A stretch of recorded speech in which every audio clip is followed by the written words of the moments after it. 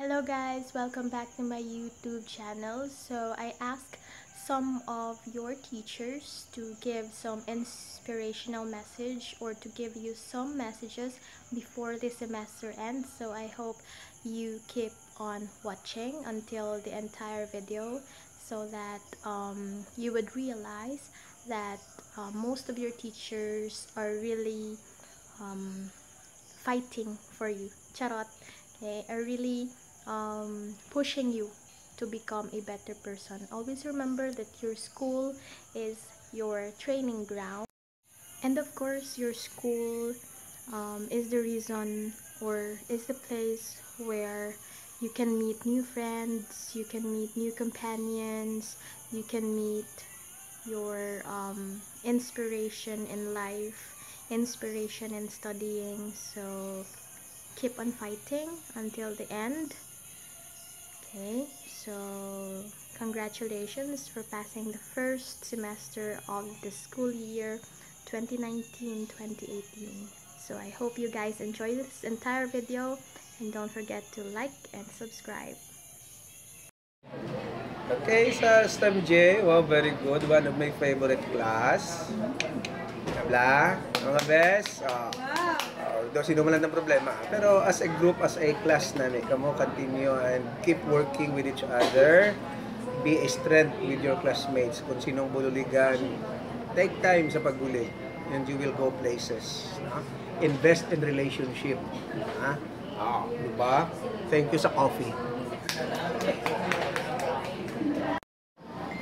Good morning, dear STEM 12J students.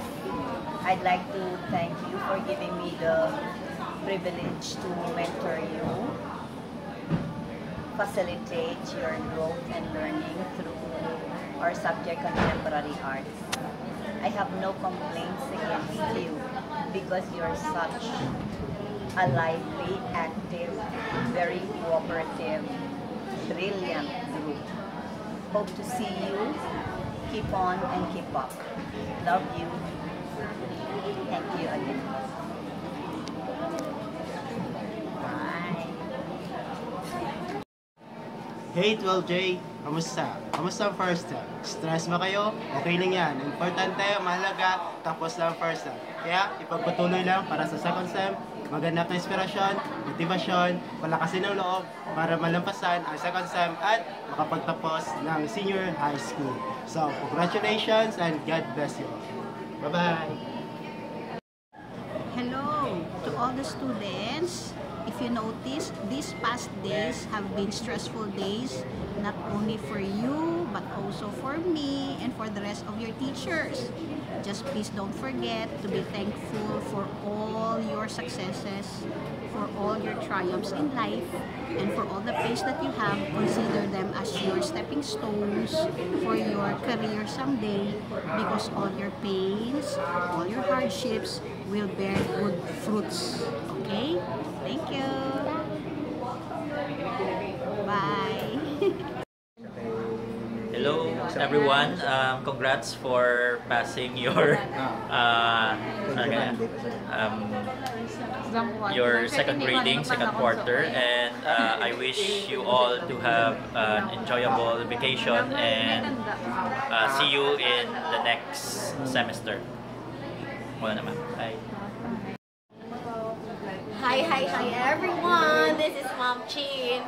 I hope that you will continue. Sana ay pagpatuloy pa ninyo ang inyong pag-aaral.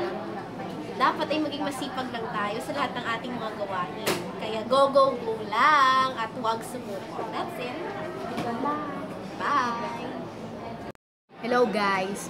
So, kung fail ka mo sa chem na subject, there is another semester for you to improve. May mga bagay, gid man, nga ka-failure kita para sa sunod naton nga pagkuha sang exam or sa sunod naton nga pagkuha sang amo na nga subject, mangin mataas na kita. Learn to stand from your own feet. Amo lang na mahambal ko. So, fighting! Chemistry is not an easy subject, so therefore, try to study more, especially pag abot sa second quarter. first quarter is just an easy part, and second quarter is the hard, or it is hard already. So, pag-abot sa chemistry 2, mas budlay pag it. So, therefore, you're going to have a double study technique in order to pass chemistry 2. So, that's an early suggestion for the incoming second semester for grade 11 STEM. Thank you. Bye! Thank you for watching, guys. Bye. Don't forget to hit like and subscribe to my YouTube channel. Bye, guys. Mwah.